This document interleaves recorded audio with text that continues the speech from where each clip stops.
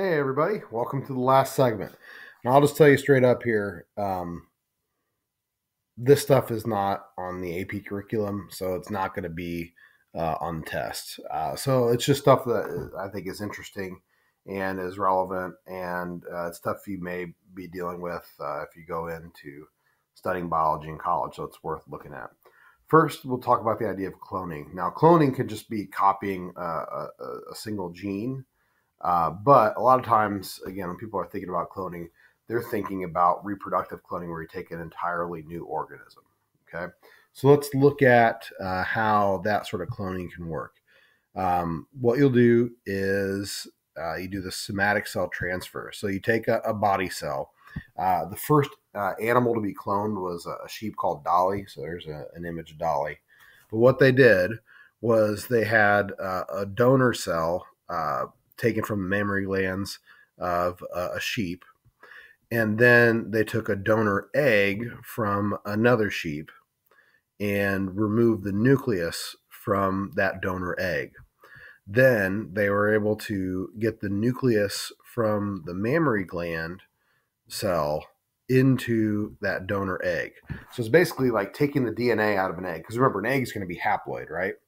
And then they take the diploid nucleus from a donor cell, a somatic cell, and put it in the egg. And then they stimulate the egg to divide, creating an embryo. And then they just implant the embryo into a third sheep that will sort of carry the offspring, in this case, Dolly. Okay. So again, you have a donor egg, you take the nucleus out.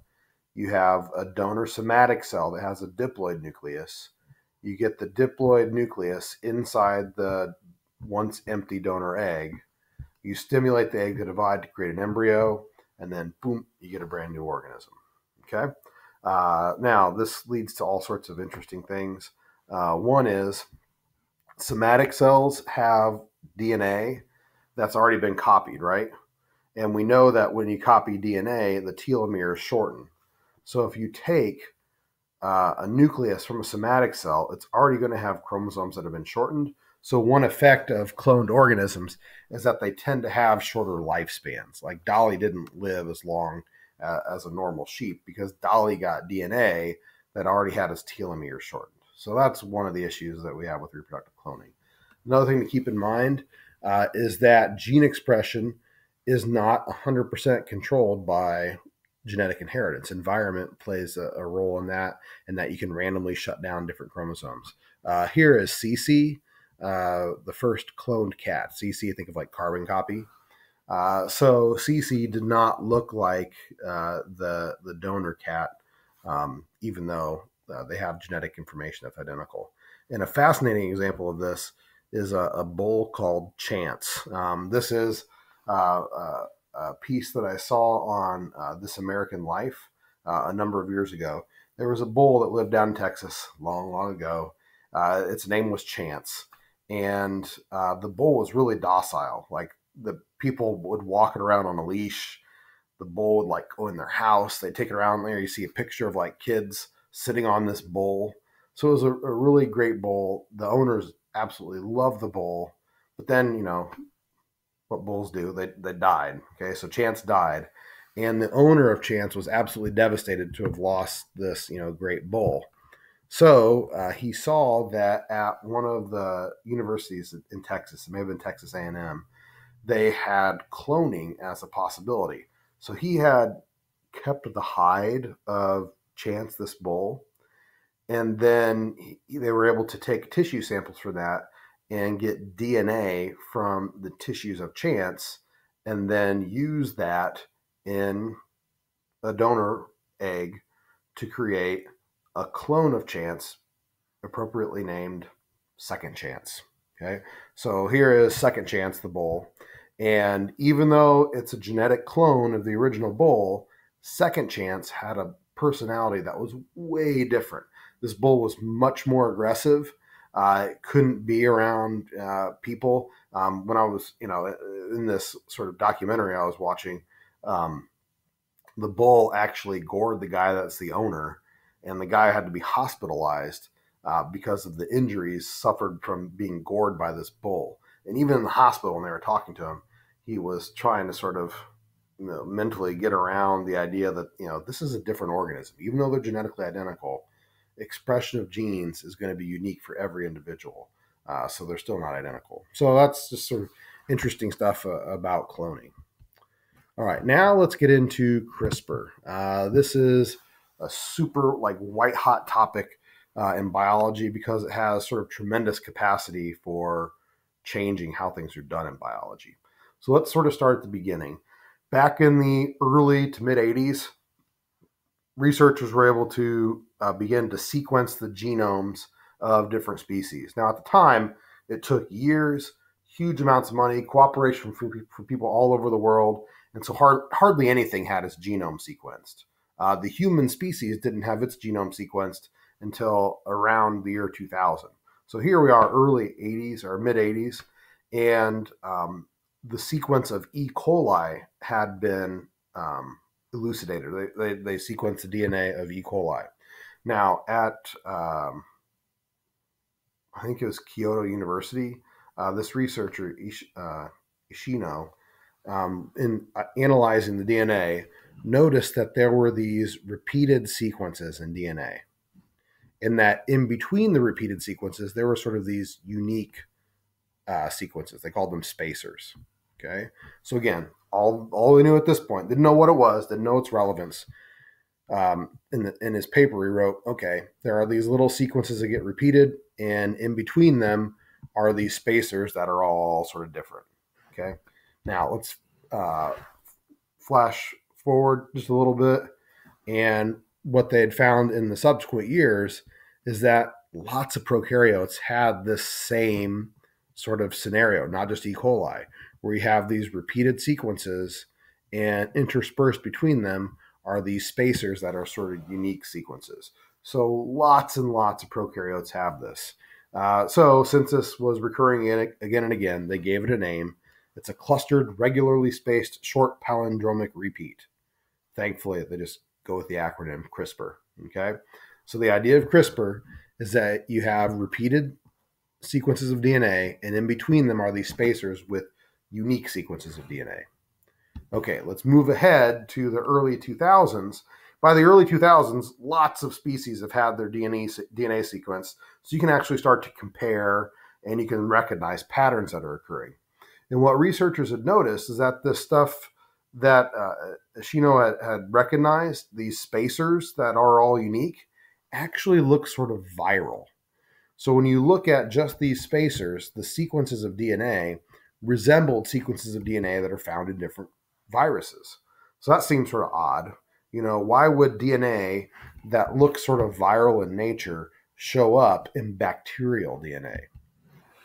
Another thing they noticed is that when they found these CRISPR segments of DNA, it was always close to another sequence of DNA that coded for this enzyme. It's called a Cas enzyme that does double-stranded cuts in DNA. So if we look here, here's your CRISPR unit, and then just a little upstream of that is the gene for this Cas protein that cuts DNA. So, thinking of where they're at, we have repeated units of DNA. In between them are segments of DNA that look like viral DNA, and that's close to genes for making a protein that actually cuts the DNA. Well, what the heck does all this lead to? Well, in 2005, they finally sort of cracked the code on that and figured it out. This is bacterial defenses. This is a really cool form of an immune system that is heritable. Bacteria can pass on their immunological memory to their descendant cells. So here's how it works. Remember, viruses can infect bacteria, and what viruses typically do is inject their DNA into the bacterial cell. They sort of hijack the bacterial ribosomes, make copies of the viral particles, and then they blow up the cell and go spread to more bacteria. Well, remember, bacteria have restriction enzymes. So if they have the right restriction enzymes, they can cut up the viral DNA.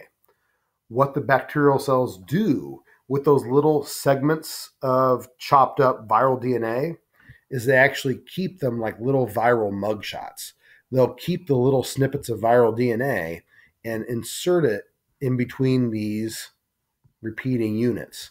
So these little spacers are actually bits of viral DNA that have been collected from viruses that the bacterial cells have killed. Now, when you also combine that with the Cas protein, what you're able to do is transcribe the viral DNA into this CRISPR RNA. And RNA is single stranded, right? So the bases are exposed. When you combine this, what's called a guide RNA, with the Cas protein that cuts up DNA, what you basically do is have a surveillance machine. You go and you have this RNA that's looking for subsequent viral genetic information that matches. If it shows up again, the Cas protein can chop it up and then destroy that virus. So in that way, if a bacterial cell survives, it will recognize the viral protein in the future. And then its descendants, if they're exposed to the same virus, they have this sort of immunological memory and machinery for cutting up the viral DNA. Absolutely amazing. I mean, that's super, super cool. Now, this was figured out in 2005. Oh, shoot. I think I just sort of talked through what I've got written down here. So again, if you cut up the viral DNA with like restriction enzymes, you take the little viral snippets of DNA, insert it into the CRISPR sequence, then you can transcribe that into RNA and combine it with the Cas protein. And then you've got the RNA nucleotides that are exposed. They can find viral genetic information on subsequent exposure, and then the Cas protein can cut it up. So super cool. Now, in 2012, Jennifer Doudna, her nickname is the Dude. I mean, way back in like, I don't know, early 2000s, there's a movie called The Big Lebowski, and the main character is called the Dude. So her name is Doudna, but she used to be called the Dude quite a bit. Well, anyway, her lab showed that, hey, you know, this guide RNA, couldn't we just sort of put whatever RNA we want in there? And in that way, we could recognize any DNA sequence we want. And in that way, we could just cut DNA wherever we want. Turns out, in a lot of cases, that works.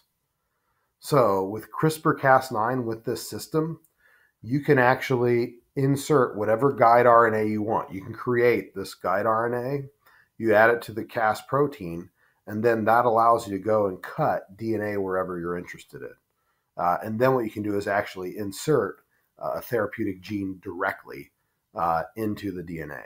So this is absolutely remarkable. What you can do with this, I think it's like $75. It costs like $75. You can get your guide RNAs ordered, and then they'll get shipped to you. And then you can go do experiments and cut DNA wherever you like.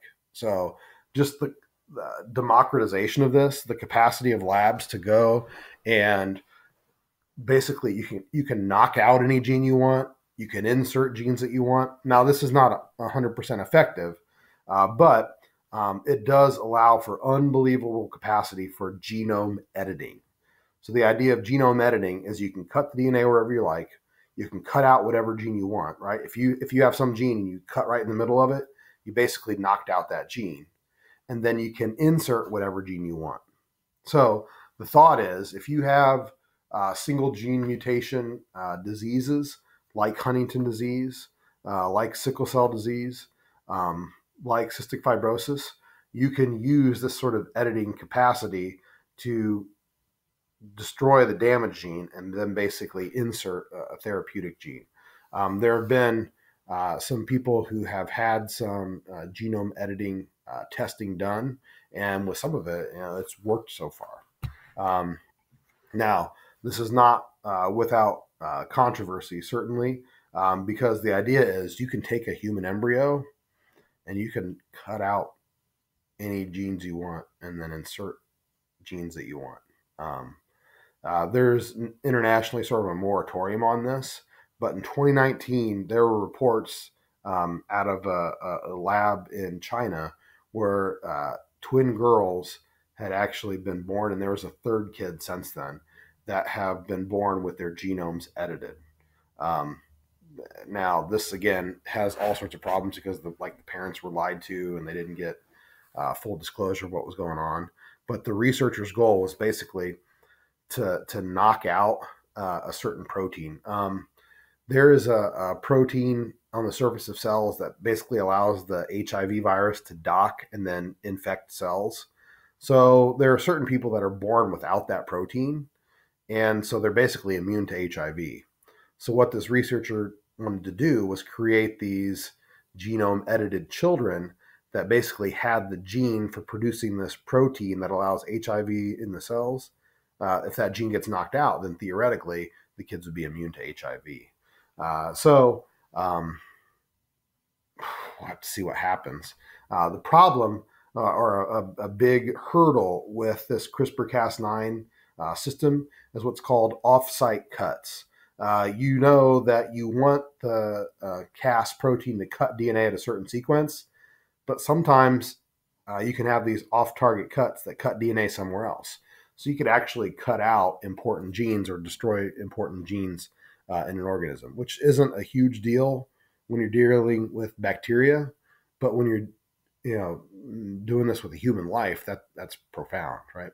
So CRISPR-Cas9 is really fascinating, has all sorts of possibility. Just last year in 2020, Doudna and another researcher were given the Nobel Prize. I mean, in 2012 when this came out, everyone's like, okay, it's just a matter of time until she gets the Nobel for this. But it was in 2020, it was announced that she got the Nobel Prize for figuring out this CRISPR-Cas9 system. So it's really cool. So again, all sorts of things that can be done with genome editing. Again, you can cut out any gene you want, insert any gene you want, and cause these sort of profound changes in life. So you guys are going to be dealing with some real stuff in the coming decades. Here's just some footage. This is absolutely remarkable, actually showing CRISPR cutting DNA. So let's see if we can get this to run.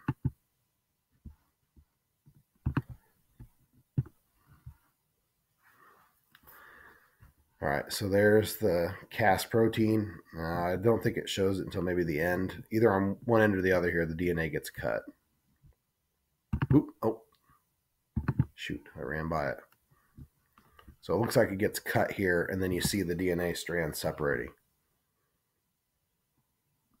And bink, there it is. Amazing, right? To actually see this process occurring where this Cas protein snips the DNA and then you create this double-stranded break.